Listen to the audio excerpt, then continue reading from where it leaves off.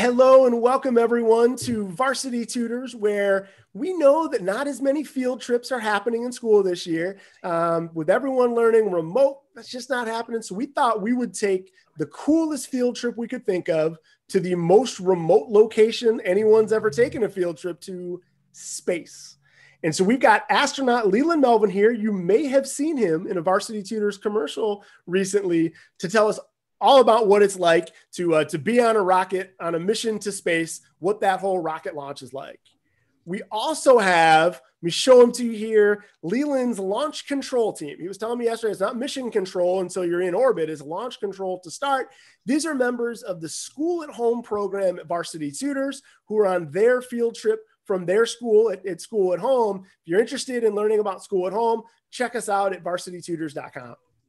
All right, a couple things before we hand it over. We want to keep this really interactive and fun. So for those of you watching in the main classroom, there's a chat panel to the right of where we are. Leland's going to ask you some questions to find out what you know about space, answer them there.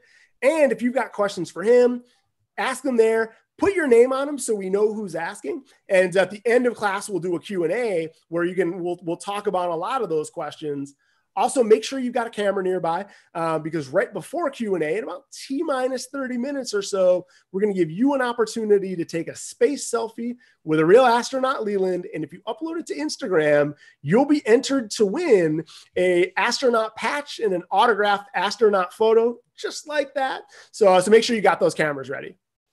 All right, before we give it to Leland, I want to talk to Launch Control. School at Home Launch Control, are you ready? Let's tell them what time it is in T-minus 3, 2, 1. We have liftoff. That's right. We have liftoff. Only one person I know who's here has ever had liftoff. So Leland, tell us what that's all about. Oh my goodness. Take it away, Varsity Tutors, School at Home. That was fantastic. Hey, everyone, I can't wait to see one of you guys go off in space one day. But today, we're going to talk about the diary of a rocket launch, what it's like, what it feels like to go to space, but also what are the equations that help define how you get to space. And I see some kids from all over the country. I see Xavier out there asking, how fast does a rocket go? Lola out in Portland, Oregon, saying, well, how do you feel? Well, we're going to answer some of those questions today. Exactly what it feels like to go to space and the rocket equation. Now, on the next slide, you ask this question. I'm asking you this guy's question. What is that astronaut experience like? What do you think some of the things that you feel when you're traveling, as Xavier asked, at 17,500 miles per hour? How do you think your body would feel? How do you think your mind would feel? Does anyone have any questions around that? You think you're nervous? You think you're excited? What do you think you're going to put your phone on mute so that on airplane mode, even though it would have to be space plane mode? Well, those are some of the things that we think about as we're getting ready to go to space. And I think some of the things that when you get ready for a test, you've studied for it, you've trained for it. And when we're sitting in the rocket, we've gone through many, many years of training, basic training, advanced training, all ready for that 3, 2, 1 liftoff. And that's what we get ready for. So you guys ready to get into what it's like to be in space? We're going to watch a video now. And this video is going to show you a lot of the things that I actually experienced as I was going off into space. Brian, you ready to run the video? All right. So you got the Space Shuttle Atlantis. This was in 2008, my first launch on STS-122. I had 5 of my friends with me. There's Steve and Dex. There's me. There's Rex. There's Stan Love, Hans, and Leo. Now, 3 hours before we launch, we have to get into the vehicle. We're going to watch a video now. And this video is going to show you. So this is Steve getting in. I'm going to mute that. Steve's getting in. He's the commander. Here's Alan Poindexter. He's the pilot. So they're in the front 2 seats. Then you see me sitting behind Dex. We call him Dex, Alan Poindexter. And then in the middle is Rex Walham. So we're on the flight deck of the Space Shuttle Atlantis. Down on the mid deck below us, there's Leo getting in, and then there's Hans getting in on the other side. They're both from Europe. One is French and one is German. And then Stan Love gets in the middle. So we're about to take off. We're doing a little fist bump. You want to go ahead and give the sound there, Brian? Let's see what it sounds like. Uh-oh. Okay, we're going to have to go back real quick. He's going to run this again. We're going to drag it over to where we're about to launch in space. And once we're all set, we walk out of crew quarters here and had a chance to wait. Yeah, there we go. We're going to get back to right there. Leland and Rex on the flight deck. 3, 2, just a few minutes before launch here, we're ready to go. We're excited. We heard that the weather's good, and I'll just let you listen to the launch here for a few safety systems armed. Sound suppression system water activated. TLS is go. Command engine start. There it is. Oh yeah. All right. 3 to 100. Here we go.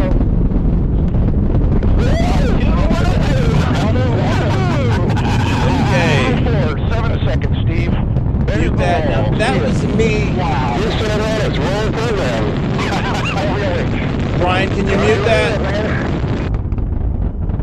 Okay, guys. So I felt this scream come out of me. I was yelling and screaming, and we had a big smile on my face. We were so excited. My body was actually shaking and rocking and rolling. My head was moving so much that I couldn't even see the screens. And we have screens all around us. At 2.5 minutes, the solid rocket boosters get jettisoned. And so now it's starting to go a little bit faster because we've lost some weight. And we'll talk about that in our next section on the rocket equation. We're doing a rotation. We're now 8.5 minutes, and we are now in space. The main engine's cut off. We're going to jettison the external tank. You see the tank, the orange tank on the bottom goes back into the atmosphere and falls down. And my first thing that I did once we got to space, I undid my seatbelt, and you'll see in a video in a minute where I'm actually floating over to the window. So this tank is falling down. I'm getting a video camera, and I'm taking that camera and looking out the overhead window at the tank falling back down to Earth. And there's a little bit of fuel left in the tank, so you can see the actual tank rotating and the sun illuminating the fuel. And that's how we get to space. And your body feels very, very free. You're floating. We're doing these turns and flips to actually take pictures of the shuttle. But you're now weightless. Now you're floating. Now you're working as a team together. So that's the experience as an astronaut to get to space. Now we're going to talk about how do you build that vehicle? How do you get all the things ready to know exactly what engineering equations you need to do and all those things. So on the next slide, this is called the rocket equation. And now I know a lot of you haven't taken math classes yet. Some of you have. Some of the 8th graders and 7th graders, you've had some classes already. But this is an equation that governs how you get the fastest velocity to get to space. So you see velocity, you see mass, you see some constants, but it really all boils down to velocity equals thrust over mass. Now, what is thrust? Thrust is what's coming out of the rocket engines, the solid rocket boosters and the main engines, and the mass is the weight of the entire vehicle. So if you go faster, you need to either have more thrust or less weight. At launch, the whole stack is 4 million pounds. So we've got to move 4 million pounds and accelerate it to 17,500 miles per hour. And one of the ways we do that is we light the engines, we light the solid rocket boosters, and we go. Now I'm going to show you a quick little video and explain to you some of the things that are happening as we launch to go to space. Brian, you can run that other video. I see Miss Kelly on the screen. Hey, Kelly. All right. So the 3 main engines light. The external tank is what's fueling those engines. There's liquid oxygen and liquid hydrogen going through that orange tank into those 3 main engines. The 2 white things are the solid rocket boosters. They have solid fuel. So every time they're ignited, there's fuel is burning, so you're losing weight. So as you lose weight, you gain velocity. And at around that point, we're probably going about 5,000 miles per hour. And at 2.5 minutes, as we said earlier, we jettison those tanks. Jettison means getting rid of them. Once all the fuel in the tanks is used up, we then get rid of them because that's extra weight that we don't need because the fuel is gone. So we get up to about 2.5 minutes. They get jettisoned. They're about to go right now. Here we go. You see the orange tank. You see the 2 boosters. And now they're finishing up their last little bits of fuel. They're hanging in there, though. Look at them. They're still going. And they're about to go right now. Brian, I think this is the long extended remix version of the video. Okay, so SRB separation, 2.5 minutes, 2.5 minutes, and we should be going now. So that goes, and then we are going to have these 3 engines are still performing at 104%. So they're the main, after those boosters get jettisoned, they're the main piece that's getting us to space then. And then that fuel tank is just still performing. Still, we have these gas sensors in the fuel tank that let us know that once the fuel is empty, that the engines will cut off. And solid rocket booster separation, I think. So let's keep going, Brian. So we get to 2.5 minutes. And when we first start the launch, let's go to the live video. When we first start the launch, we have something called these frangible nuts. Can you guys see these nuts here? So these are the bolts that actually hold down the entire stack, the orange tank, the white solid rocket boosters, and there's a charge. See right there, that hole right there? These were the bolts that I launched with on my first mission. There's a pyrotechnic charge, there's an explosive charge in there that blows the bolts away. So as soon as we are ready to launch, we're standing up like this. The main engines come on. They tilt forward a little bit because the bolts are holding right here. So when these come on, the main engines come on, this whole thing tilts forward. When it comes back straight up, we blow those bolts, the 8 bolts, and then this whole thing takes off. And on the next slide, you can see that there's a frangible nut. There's the bolt there. Can you pull that up, Brian? So we've got this frangible nut. That's the bolt that I just showed you. So at T0 equals 0, they explode and then we go off. Then we have the boosters at 2.5 minutes. They come back down and you're looking at a picture of the SpaceX boosters that come back down on a barge or come back down on land. And they make that more efficient so that they don't have to send them off and get them service.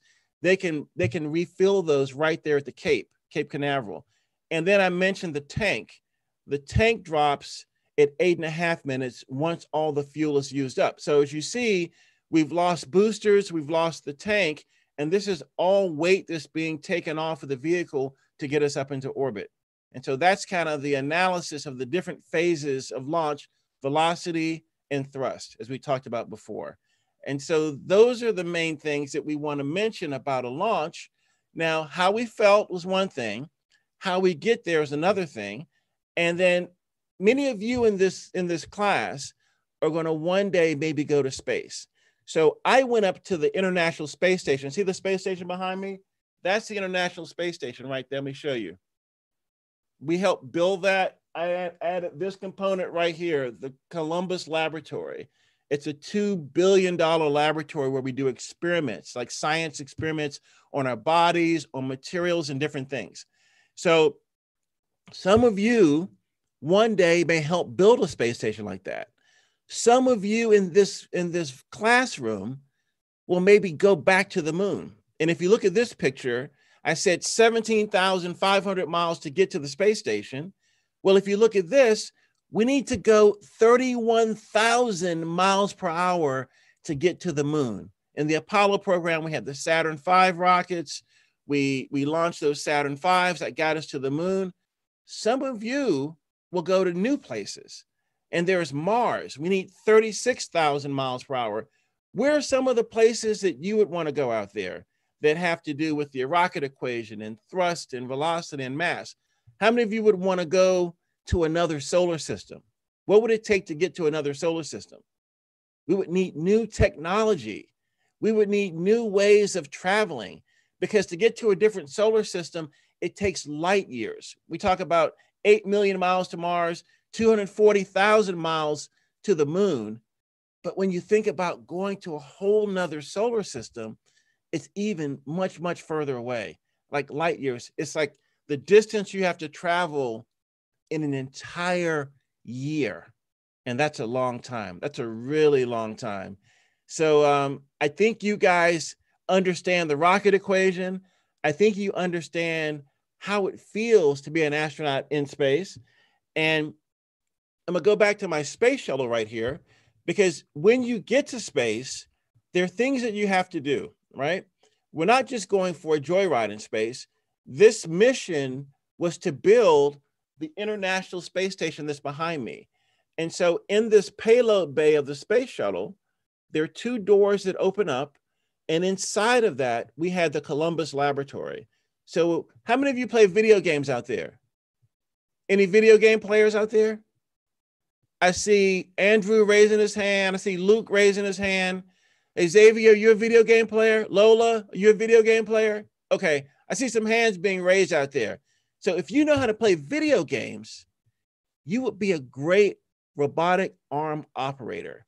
So when we open these payload bay doors, we use this robotic arm to grab down into the payload bay to take things out, whether it's a satellite, like if you're watching television right now, it might be through a satellite that's orbiting the planet. Those satellites are up at maybe like 80,000 miles up, okay? And they're giving communication back to your home so you can watch, you know, this class right here, Varsity Tutors. So we can deploy satellites, we can deploy pieces of space stations, we can deploy all those things. And there are new companies besides NASA that's building rockets like SpaceX, like Virgin Galactic, like Blue Origin. All of these companies are places where you may work one day. You may be a Blue Origin astronaut or a SpaceX astronaut, but this payload bay is where everything comes out for the space shuttle, and we build this space station. Now, where else would you guys like to go besides the solar system, the moon, and Mars? Brian, do you see any other questions out there from some of these future astronauts? We've got lots of questions, Leland, definitely. Hey, there was, and so keep your questions coming in. Like we said at the beginning, type them in, tag your name on them so Leland knows who's asking. There was one question, we got too excited to show them the launch. One question we had for them, which I want to come back to here, Leland. Let me pop it up, because this one, the answer kind of blew my mind. And that model of yours kind of shows off why. So let me pop this one up. I think this one's pretty fascinating. Yeah. So to get to orbit, let me answer this one. To get to orbit, what percentage of a rocket's initial weight has to be fuel? Does anyone know? Is it A, 10%, B, 25%, C, 50%, D, 75%, E, 90%? How many of you think it's A, B, C, D, or E? Well, if you look at that space shuttle, most of that space shuttle and that stack is actually fuel. So it's 90% of that structure is actually fuel. And that's pretty amazing. So if you're going to go to Mars, you're going to need a lot of fuel to get there. And there are other types of fuel besides solid fuel and liquid oxygen and liquid hydrogen. We're looking at even solar electric propulsion, using solar power to help us create a plasma that will get us to Mars. And so that's kind of a cool technology. One of you today may be developing some other type of technology, but to do that, you have to eat your green beans, you have to study really hard, listen to your parents and teachers, and be curious, right, Brian? You got to be curious. Always be curious, because you can solve all kinds of problems. You can help save our planet. You can help save other planets. You can do really incredible things. And so what other questions do we have? I think we got a lot of time, don't we, Brian? Oh yeah, I think you were going at 17,500 miles an hour toward the end there. So, hey, I don't think you have to worry about this group not being curious. We've got amazing questions. I want to take some from I guess they're the mission control team now, right, Leland? It was launch control when we started, but now we're in orbit. We're going at 17,500. So, Aubrey has asked a couple of really good questions, including kind of, one of my favorites. So, Aubrey from the mission control team, do you want to jump on screen and ask Leland your question? Well, hi, I'm Aubrey. I want to know what it's like to look out and see space. What it's like to look out and see space. So 17,500 miles per hour, we get to space, we're under our seatbelts, and I first looked down, but then as soon as I looked up into the blackness of space, it was stunningly beautiful. I could see lots of stars. I could even see something called the aurora australis. It's a green, beautiful green glow. And it's where high energy particles from the sun are actually hitting our atmosphere, the atmosphere that we breathe. If you look at this picture right here, you see that blue line right there? That little blue line, that's our atmosphere. That's what we breathe. So the particles hit that atmosphere and it causes it to glow in green and blue and red and all these different colors. And so I saw this light show when I was in space. It was really beautiful. It was really gorgeous. So when you go to space, and if you're in the northern hemisphere, you see the aurora australis. If you're below the Earth in the southern hemisphere, you see the aurora borealis in the north, australis in the south, like Australia in the south. That's a great question. All right, another good question. We'll take one from from outer space, I guess, from outside of mission control. And I thought this one was great. With all those exciting things to do and see, Braylon wanted to know, how do you sleep in space? How do you sleep in space? Good question, Braylon. In space, everything floats. You float. If you have hair, your hair floats. So you're moving around like this, and the key to being in space is, are you the kind of person that has to sleep with something like wrapped around you? Like when you're laying in your bed, you maybe have a cover over top of you, maybe have a pillow. But in space, because everything floats, if you put a cover around you, like a quilt or a blanket, it will just float away from you. So we have sleeping bags, and we actually bungee the sleeping bags to the wall, to the floor, because remember, in space, there's no up or down. So you can be on the wall sideways, you can be on the ceiling, you can be on the floor, or you can just be suspended in the middle of the flight deck or the mid deck. And because you're in the sleeping bag, you could actually float out of the sleeping bag. So we have Velcro that we can Velcro ourselves inside the sleeping bag. Now, Brian, if Braylon, if you wanted to have a pillow in space, would a pillow work? What do you think? Do you think a pillow would work? No, because a pillow would just float away from you. So if you want a pillow to feel the sensation of a pillow on your head, you've got to Velcro the pillow around your head. And that's how you sleep in space. That's amazing. I may just Velcro a pillow to my head tonight just because, just to feel a little bit more like space. Hey, one other question that I think a lot of people had, as we talked about, the rocket equation and all those kind of things, and jettisoning the tanks, and one of the reasons you guys go faster. Does it feel different? Like, can you feel it when when the solid boosters drop or when the fuel tank drops? And what does that feel like? Yeah. So as you're launching, 3, 2, 1 liftoff, at 8 seconds, you're going 100 miles an hour. But our goal is to get to 17,500. And if you look at this patch that I have on, see this patch right here? This patch says Mach 25. Mach 25 is 1 Mach is the speed of sound. So if you're on planet Earth and you're traveling around 700 miles an hour, that's Mach 1, okay? But if you're going Mach 25, that's 17,500 miles per hour. So when you come home, you actually get this patch because you've flown Mach 25. And so what was the question again? The speed, what was the question, Brian? Do you feel it when the boosters drop and all that? Can you feel a difference in speed or just, what does it feel like? So you're lifting off, you're moving, you're shaking, you're rolling. And then the SRBs, the solid rocket boosters jettison, you feel a little burst of acceleration because that weight comes off. And then we throttle the engines back. We have to throttle them back some because the actual structure, this whole structure, if you exceed 3 Gs, does anyone know what a G is? Okay. I think Andrew knows what a G is, right? Or Kelly knows what a G. I see Kelly shaking her head. A G is the gravitational pull. By you standing on Earth, you're getting pulled down to the Earth by 1 G. Okay. But when you're accelerating through the atmosphere, you're pulling 3 Gs. So if you weigh 100 pounds on Earth, you would feel like you weigh 300 pounds in the spaceship. Isn't that crazy? So as you're flying in the spaceship, you're getting 3 Gs. And if you try to lift your arm up, if I were to hold this space shuttle and lift my arm up, this thing, let's say this weighs 10 pounds, well, maybe 5 pounds.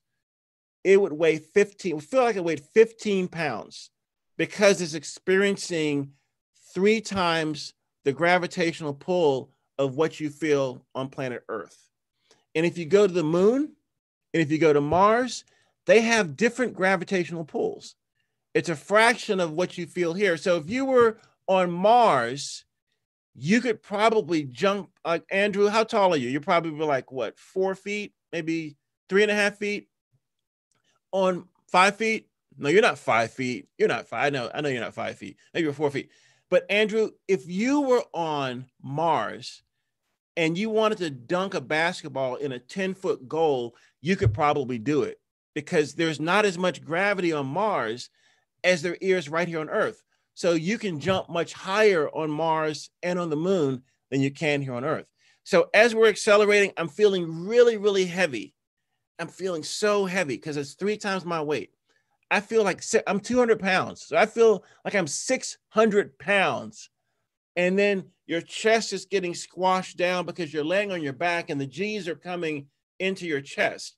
So you feel like it's hard to breathe. You're like, have to take really deep breaths, right? And then you get to space and all that motion stops. And now everything you dropped around you is now floating by you. Your chest gets lighter. You feel more free. If you have hair, like I said, it floats and you undo the seatbelt and now you're just floating away. So from 0 speed to 17,500 miles per hour. And in between there, you feel really, really heavy. Now I got to tell you one other thing, Brian, I'm gonna have to share this with him. This is about the rocket equation, but it's also about the launch experience, right? So when I got to space, I was hungry because we had eaten like 4 hours before we launched to space. So we had under our seat, we had like a ham and cheese sandwich. Anyone like ham and cheese? Andrew, you like ham and cheese? Nora, do you like ham and cheese? Okay, Nora's shaking her head. She likes ham and cheese. So I pull up this ham and cheese sandwich and some potato chips, and I'm eating. I'm really hungry. And then I've got to get to work. We got to open the payload bay doors. We've got to turn our rocket ship into our home now, right? So as we're working, I feel like a little weird. I feel like, wait a minute, something's going on here. And so I knew that I was about to, throw up. I felt kind of sick. I didn't feel sick, but I knew I had to do that. And so in space, if that happens, you can't just let it come out and just float everywhere. You have to catch it. So you have a little bag that you catch it and you put it away. And I'm telling you this because you might feel sick when you go to the moon. You might feel sick when you go to Mars, but you have a job to do. And even if you feel sick, you've got to take care of that and get over it, right? So we can move on and have a great mission. And that's, right now with COVID and different things, we may not feel our best. We may feel sick a little bit, but we need to get through that and then keep moving forward, keep studying, keep working as a team. We got mission control here, Varsity Tutors at school. We're here as a team helping get the mission going. And that's what we all have to do at home. Work as a team, work as a community, work as a civilization, humanity, all of us together. Because when I look at this planet right here, this is Argentina, this is Chile, this is Peru. These are the Andes Mountains. They're some of the tallest mountains in the world, like 20,000 feet high. These mountains right here. I took this picture from space. Now, over here is Mars. I didn't take that picture because I haven't been to Mars yet.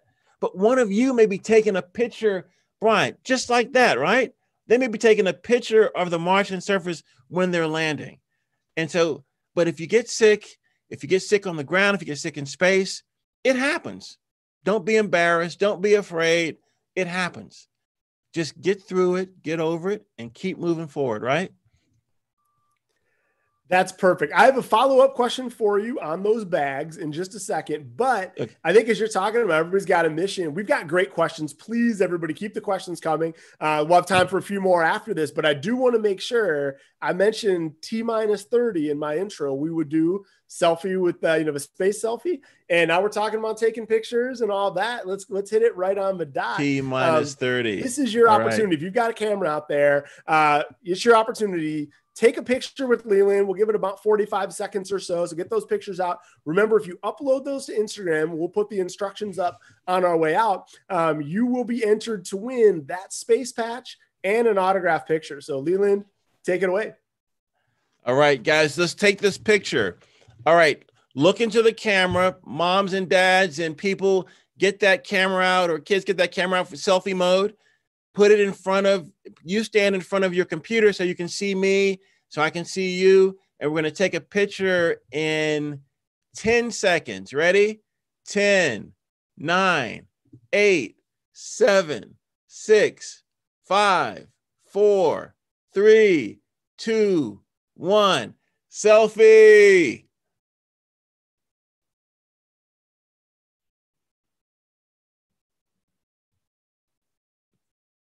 All right. One more, Brian, or we have time? What's the time like? Let's do it. We got time. Yeah, let's make sure people get these pictures. This is fun. One more selfie. Now be creative on this one. We're going to look up to space, all right? And point up to space like we're looking to space, okay? Ready? 10, 9, 8, 7, 6, 5, 4, 3, 2, 1.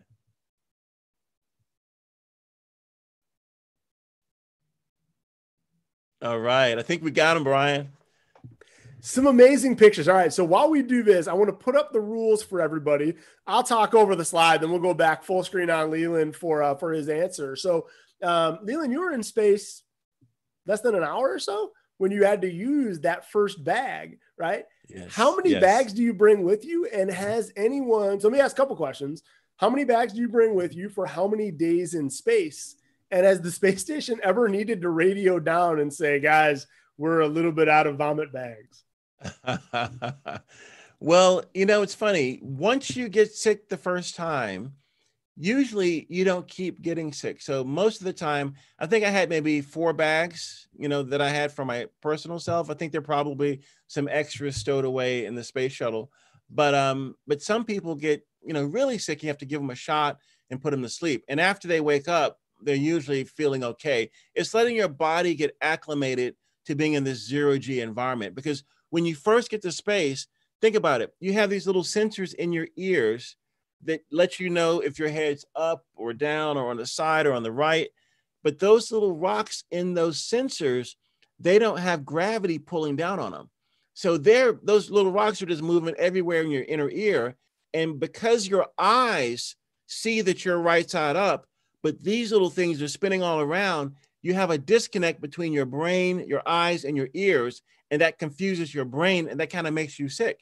So once your brain gets to where it rejects all the data coming from those inner ears, then everything is geared to orientation is geared to visual, and you kind of reject all that other stuff. So I think it takes maybe for some people an hour, 2 hours, 3 hours to get acclimated, and then no more need for those bags. All right, we're all thankful for that. Hey, couple of things. We're going to take, probably another 10 minutes or so of questions. So keep the questions coming, everybody. This is you can tell it's Leland's favorite part. We always love these. School at home folks at Mission Control, look alive because we're going to go to some live studio audience questions. But since we were just talking about the bags, we got a little bit of a bad taste in our mouth. I want to go to one of Julia out in the world asked this question, which I think is a pretty good one. What's the food like in space? What's the food like in space? Wow. We have, turkey tetrazzini, something you probably have in school, kind of a mixture of turkey with vegetables and different things. We have like chicken patties that are in aluminum foil that's you just kind of rehydrate. We have chocolate pudding cake. Think about this, chocolate cake and pudding combined together. So moist and gooey and chocolatey. That was one of my favorites. And because when you get to space that your taste buds, they're not as sensitive to taste, whether sweet or sour or anything. So in space, you actually like things that are really spicy. So shrimp cocktail with the cocktail sauce is one of the favorites. And so we'll probably go through all the shrimp cocktail in the first few days. And we got, M&Ms and we've got, little cookies, but you don't have crackers because the crackers can break and all the little bits of the cracker can get in your eyes because everything floats away. So when we eat, we try to use a spoon and we try to play goalie and catch the things that are floating away and put it in your mouth. But the food's pretty good. You guys live like kings up there. It's pretty amazing. You get to play with your food and it's good food. Thank you for that. And really good question, Julia, on that one.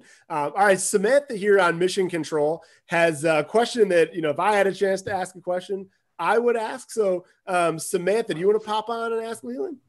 Sure. My question was, what was the coolest thing that you ever saw in space? Oh my goodness. The coolest thing. I think it was, Samantha, I like your pink headphones, by the way. They're pretty cool. The coolest thing that I saw when I was flying over my hometown in Lynchburg, Virginia, that's where I am right now. And I looked down, I could see the lights at night. And so when you're seeing the world at night, you see the footprint of humanity. You see your neighborhood, you see this community, and the lights are different colors all over the planet because there could be flying over Africa and you see people with fires, out in the middle of the desert or places where they're burning a fire or something, and you see the fire. So that's a different kind of light. But just seeing the different cities, knowing that people are down there studying like you and working hard and thinking about going to space one day, and knowing that they can do it because we all work together as one team, like you on Mission Control right now. Good question. Awesome. That's really neat. Thank you for asking that because that's what I would have asked if I had the chance. All right. Nora has a pretty similar question. So I want to go to her. Similar, but uniquely different enough. Nora, do you want to ask Leland? Oh, hey, no, Nora. you're still on mute. Unmute, Nora. There you go. Let me hit that one Nora again. Out. There we go. Yeah, just didn't hear you right there. All right, Nora, what's your question?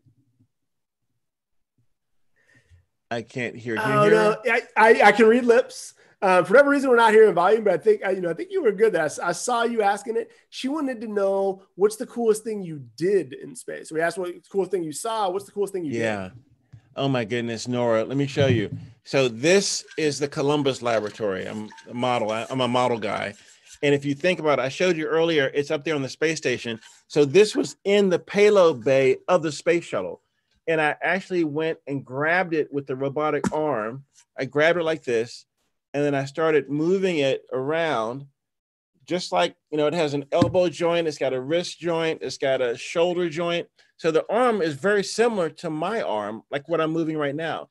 And I actually attached this to the International Space Station. This research laboratory grew the space station by one piece. And that's why it's so big, because we had all of these different pieces put together with people from all around the world, countries from all around the world.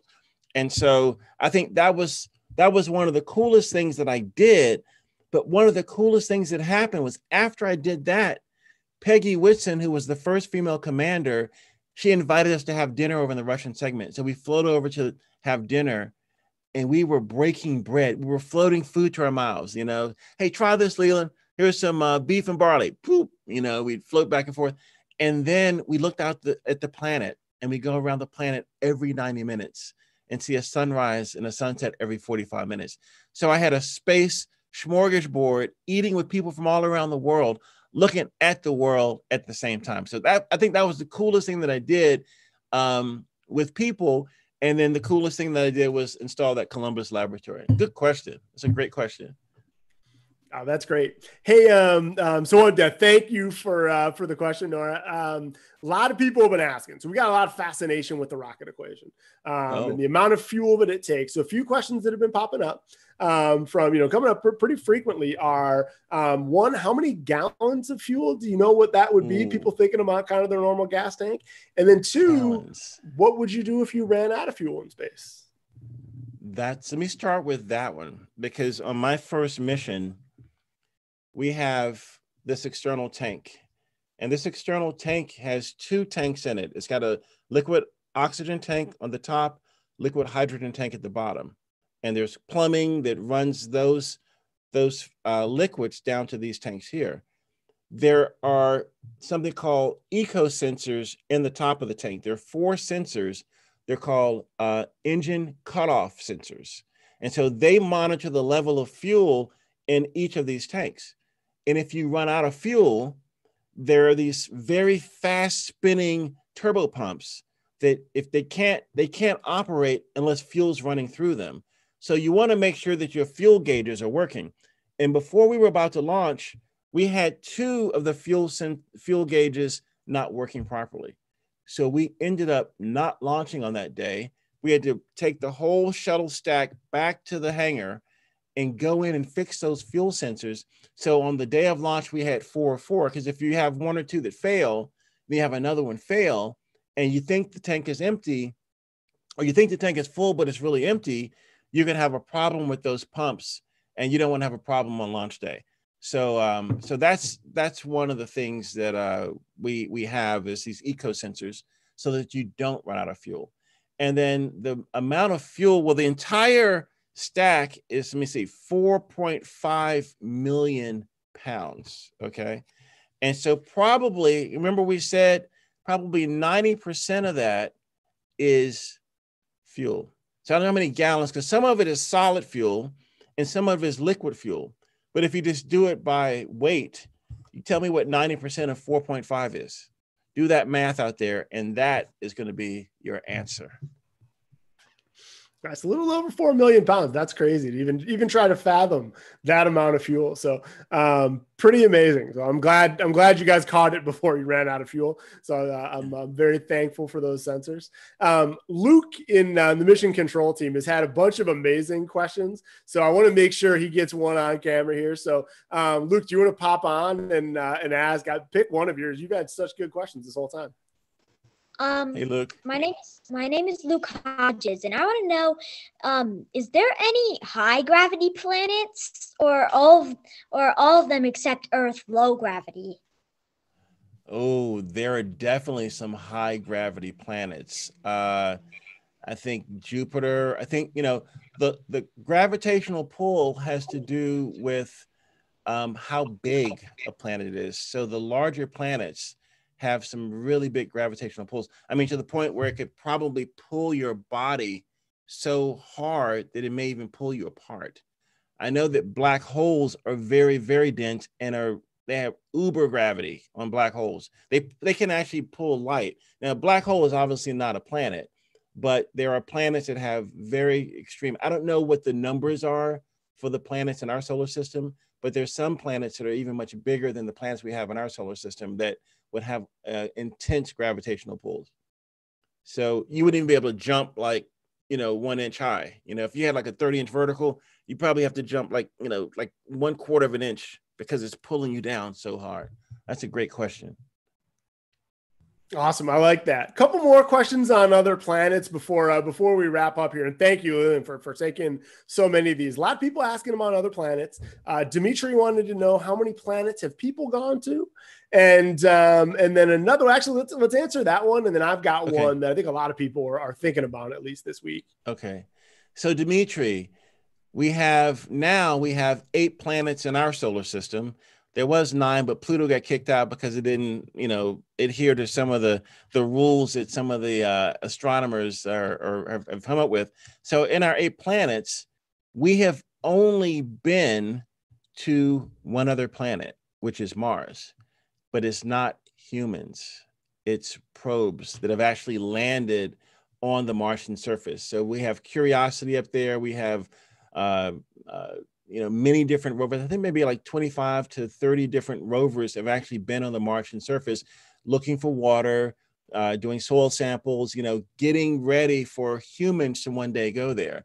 And we've been to the moon, which is not a planet. It's our satellite going around orbiting the Earth.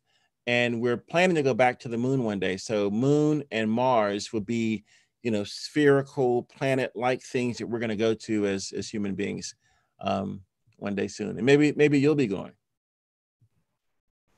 I got to think somebody from this class, right? This is that generation's most fascinated by space people, and they've got the benefit of learning from Leland, which I should also point out, this isn't the last one. We've got classes the next couple months, basically every month for the rest of the year. 2 more classes. Hey, one other for you that I think a lot of people are thinking about now is we've had a lot of people ask some variation of, do you believe in aliens? And then another one is, did we just discover life on Venus last week? So the alien one, we have so many different satellites, whether they're on the ground or, we're listening, we're looking for signs of life out there. And we have these things called exoplanets that are in other solar systems that are actually, we have identified that they have temperatures that are similar to what we have here on Earth, and they have water. So if you have heat and you have water, that's usually a good combination for having life. And so we want to explore those planets. Now, we can't get there, but we can use our assets, space telescopes and different things like that to kind of view them. And then, we're always looking at Mars because Mars, we think, may have had water back at another time. And so we want to make sure that whatever happened to Mars, if it had water, it doesn't happen to us, with temperatures and climate and those types of things. And on Venus, we identified something called phosphenes. And phosphenes are, they are actually things that are made by humans or by animals. And so the question is, if there's phosphenes in the atmosphere of Venus, is it signs of life or past life? And so a lot of the scientists and chemists are trying to figure out what is the mechanism for creating a phosphene with that environment of chemicals in the Venus atmosphere. And so we're still trying to figure out exactly if it was, people, humans, aliens, something that actually created the phosphine, or was it a combination of reactions that took place with other chemicals to give us the signature of those phosphines? And now the question is, do I believe in aliens? Exactly. Yeah. I think I know the answer. So we have all these planets, right? And I think Carl Sagan said, was it Carl Sagan? I think it said, if there wasn't other life out there, what a waste of space. So I think that we have to keep looking. We haven't found anything yet, right? We found water, we found heat, but there may be something out there in a microbe, or is there, a interesting shaped head, green, big-eyed thing that we all say that's what an alien looks like. But are there things that look like us? There are beings that look like us. So there's a possibility. We have to keep searching. You have to keep studying. You have to keep learning more at Varsity Tutors so that you can get better tools for us to investigate down the road to see what we can find. And maybe we'll find some friendly people out there that can help us advance ourselves even more to do things here for people on planet Earth. Man, that's perfect. That's it's a great place to leave it. Let me, while I'm talking, because I want to make sure everybody knows the rules. I'm going to pop up here the rules to post yourself in Instagram tag Leland, tag Varsity Tutors, and you'll be entered to win that astronaut patch and an autographed picture. As Leland mentioned, it may be up to your generation to discover aliens. And so he's going to be back a couple times this fall. That next class, check back soon for details at varsitytutors.com, but it will involve a homemade build your own rocket project. So we're excited about that. We're going to make sure you guys are prepared to discover what's out there. So here's the rules for that contest, Leland. I think that's a great place to end it. So it's not goodbye. It's just see you later, because we've got some great classes coming up. Any last thoughts on the way out the door, Leland? Hey, I really appreciate you guys tuning in. I look forward to talking to you again very soon. Study hard, stay positive, stay hopeful. We're going to get through all the things we're going through, and we're going to see some of you in space one day soon. Godspeed on your journey. Thanks for coming in. Thank you to Leland. Thanks, everybody at the Mission Control team. Your last job is wave goodbye to Leland and everybody watching us out there.